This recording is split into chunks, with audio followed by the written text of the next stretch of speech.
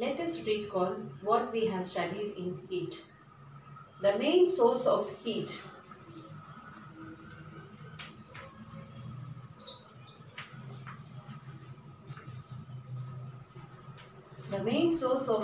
is sun. We can obtain heat from combustion,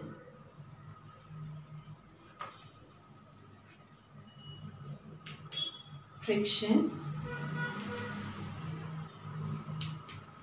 and electricity.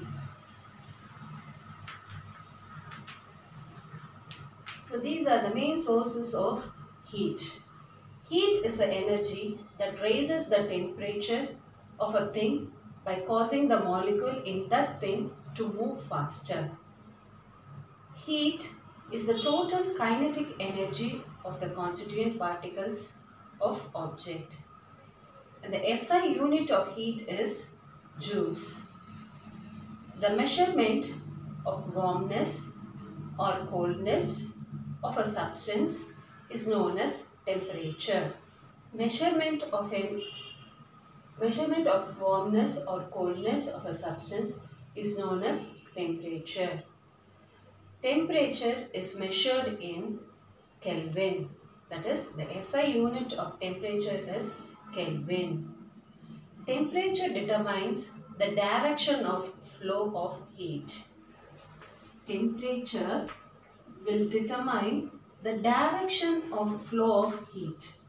They will determine the direction of flow of heat when two bodies are placed in contact.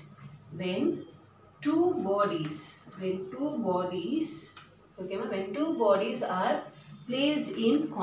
are placed in contact. Two objects are said to be in thermal contact if they can affect each other's temperature. Thermal equilibrium.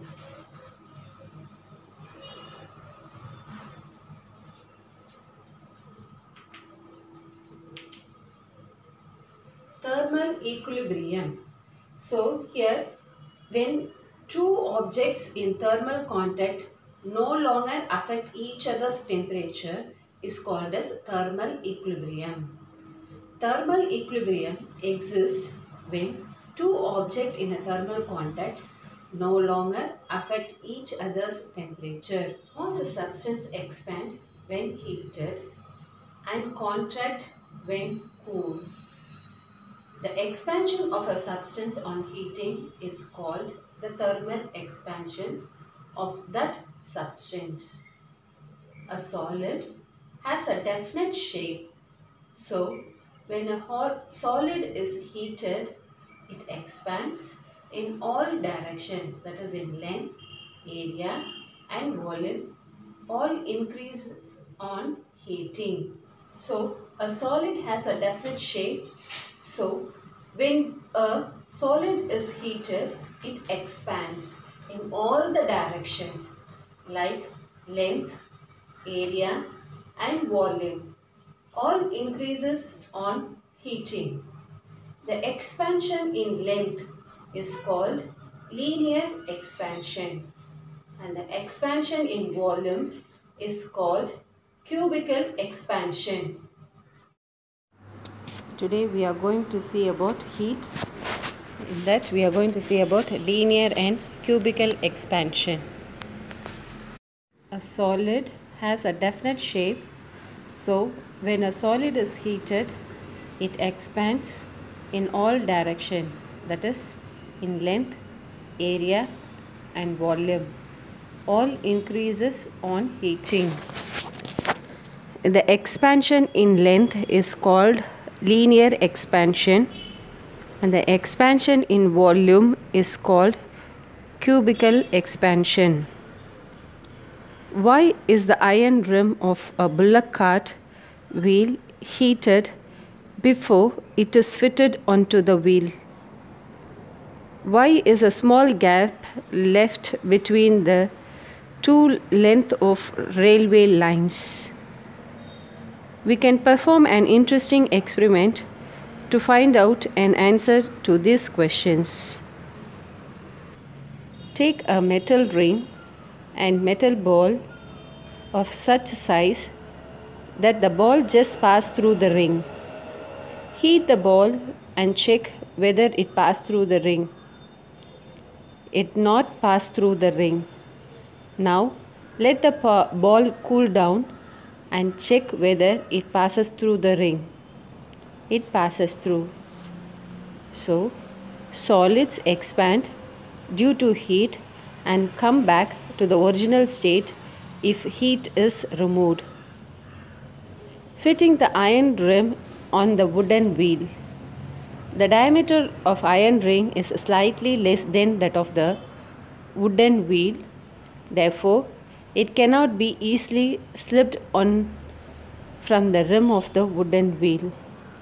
The iron ring is therefore first heated to a higher temperature so that it expands in size, and the hot ring is then easily slipped over to the rim of the wooden wheel.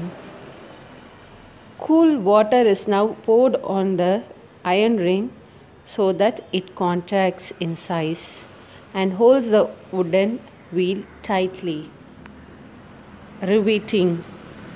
Rivets are used to join two steel plates together.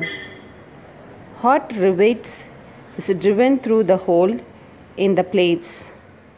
One end of the rivet is hammered to form a new rivet head. When cooled, the rivet will contract and hold the two plates tightly together. Gaps are left in between rails while laying a railway track. During summer season, the rail made of iron expand due to hot sunshine. The end of the rail come closer and they may hit each other. To avoid this expansion, gaps are left between the end of the rails. Gaps are left in between two joints of a concrete bridge. The concrete slabs expand during hot summer. Their edges may hit each other and causes dislocation. To prevent this, gaps are left in between two joints of a concrete bridge. Cracking of a thick glass tumbler. Glass is a poor conductor of heat. When hot liquid is poured into the tumbler, the inner surface of the tumbler becomes hot and expands, while the outer surface remains at the room temperature and does not expand. Due to this unequal expansion, the tumbler cracks. Electric wires. Electric wires between electric posts contract on cold days and sags in summers. To solve this problem, we leave wire slats so that they are free to change length. Glassware used in kitchen and laboratory are generally made up of borosilicate glass. The reason is that the borosilicate glass do not expend much on being heated and therefore they do not crack.